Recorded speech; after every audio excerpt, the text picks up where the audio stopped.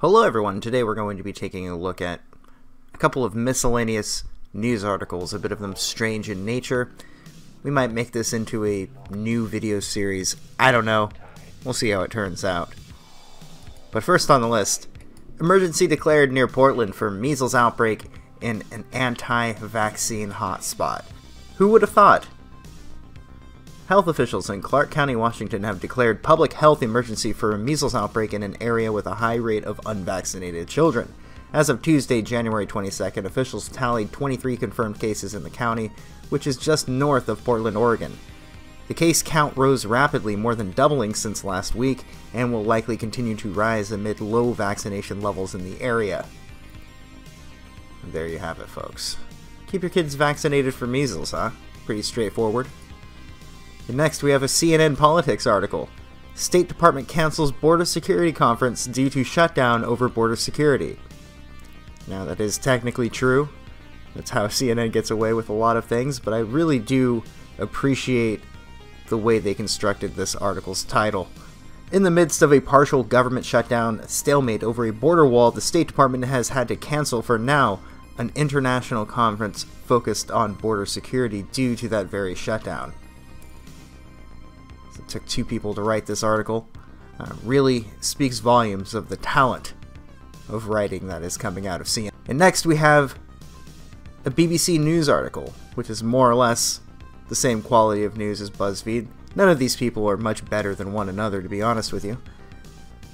But they have this article about the Daily Mail, demanding that a browser extension, their allotted designation, dailymail.uk, proceed with caution. This website generally fails to maintain basic standards of accuracy and accountability.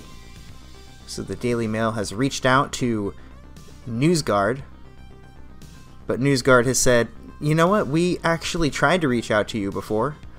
We reach out to all people we designate as an inaccurate source, and that would include, as they show here, Sputnik News, the Daily Kos, which is a left-wing political blog, and InfoWars.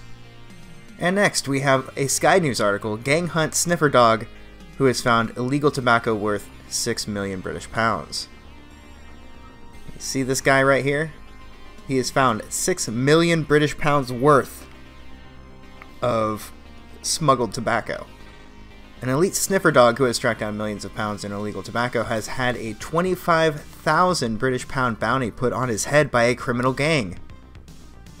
Stuart Phillips, who runs specialist detention dog service BWY Canine in Pembrokeshire, has claimed that the success of his trusty Springer Spaniel, Scamp, has spooked smugglers into taking action.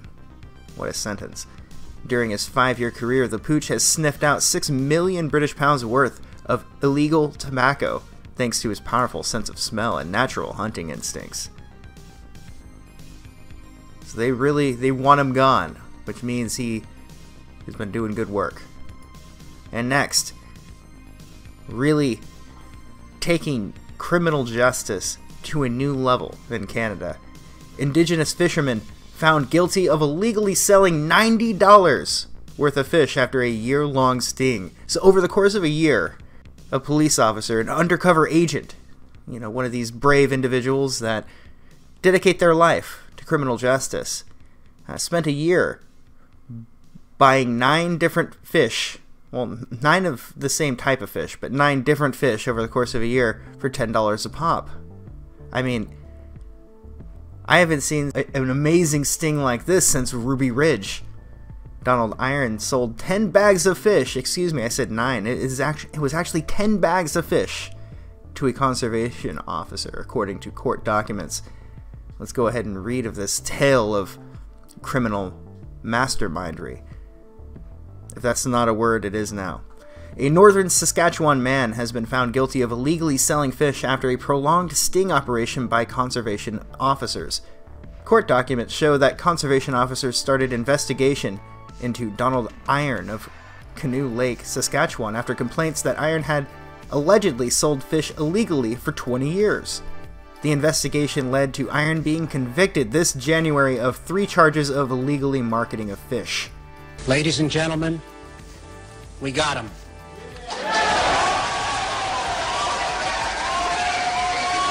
The conservation officer, whose identity is protected through a publication ban, traveled to Canoe Narrows in 2016 posing as a scientist.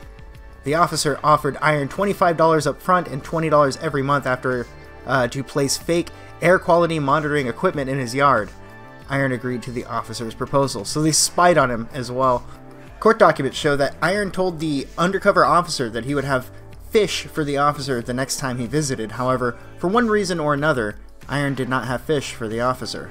Finally, on the officer's trip to Canoe Narrows on February 23, 2017, the defendant told the officer that he had a bag of fish for him, court documents read. So he finally came through. Iron gave the undercover officer a bag containing 2 northern pike fillets and asked for a pack of cigarettes in exchange. The officer instead offered Iron $10 for the fish, which is what Iron told the officer a pack of cigarettes cost, according to court documents. On April 23, 2017, Iron gave the officer 4 bags of walleye. When the officer asked how much Iron wanted for the fish, he asked for $10 a bag. The undercover officer completed similar transactions on May 30th, 2017 and September 18th, 2018 for 4 bags of northern pike and 2 bags of walleye, respectively.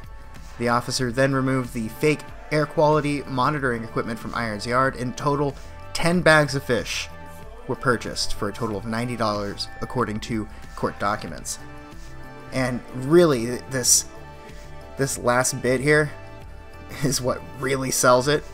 Defense counsel submitted that the undercover officer enticed his illiterate, poor, and allegedly alcoholic client into committing these offenses by waving money in his face. Got him. You know, waving $10 at a time, like some sort of fisherman working girl. According to what Iron told the officer, all of the fish were taken from Canoe Lake. Next, we have Taco Bell to dial up hot sauces in Thailand because they're not spicy enough.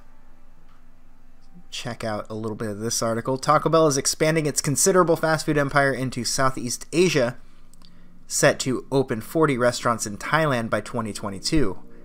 The first restaurant is scheduled to open in January on the 24th, where, quote, flavors and offerings such as tacos and burritos have been tweaked to suit local tastes.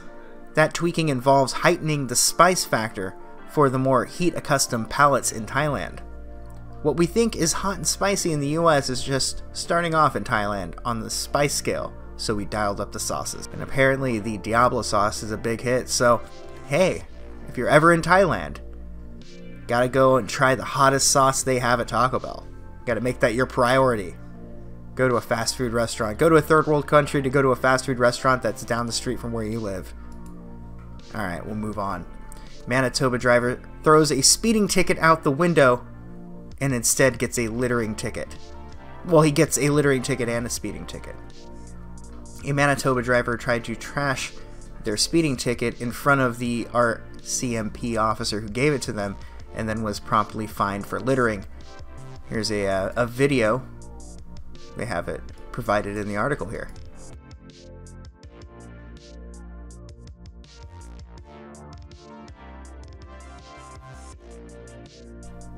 And RCMP Manitoba writes, DYK, did you throw your speeding ticket out the window? You can also be fined an additional $174 for littering under the Highway Traffic Act. Please slow down and drive safe. If you have questions about your ticket, please speak to the officer, who will probably tell you to speak to a judge. Gotta love that. Gotta love that. But that'll be the end for this video. Let me know what you think would be a good name for this series in the comments. I'd like to see what you guys think. I wanted to take a quick moment to shill out my lovely merchandise that you can see on Teespring. Here we have my 2 newest editions, Ask Me About My Shirt, and also I Probably Don't Like You. Those come in various colors. And then here are more of my lovely artistic contributions to society. And I didn't come up with the ideas originally for all of these, but you have to admit, some of these are worth throwing on a t-shirt. Don't believe their lies. I like beer. Communism doesn't work. So if you use the code WILD, you will get free shipping. So something to keep in mind. And if you don't want anything tangible but still want to support the channel, I of course still have my Patreon for the time being. And I also stream on Stream Me with the Midnight Show, the Morning Squat, and the Midnight Show X, which should be coming back soon as a Stream Me exclusive, so check me out over there for more streaming, essentially. That's all it's over there, but we have a lot of fun with some of the live streams, so I would encourage you guys to check it out. But with that, and you guys have a good afternoon.